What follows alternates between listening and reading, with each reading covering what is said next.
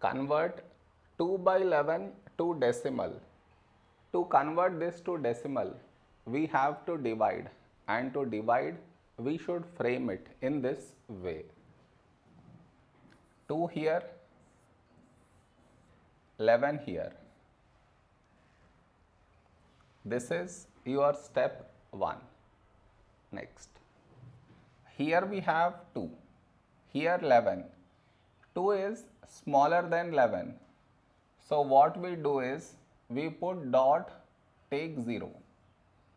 So 20. A number close to 20 in 11 table is 11 ones 11. Now we subtract, we get 9. Here we have 9, here 11. 9 is smaller than 11. We already have the decimal, so we can directly take 0. So 90. A number close to 90 in 11 table is 11 eights 88.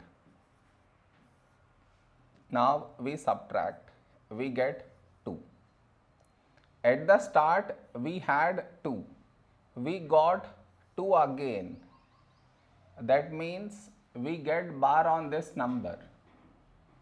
Therefore our answer is 0.18. Bar on these two numbers is our answer.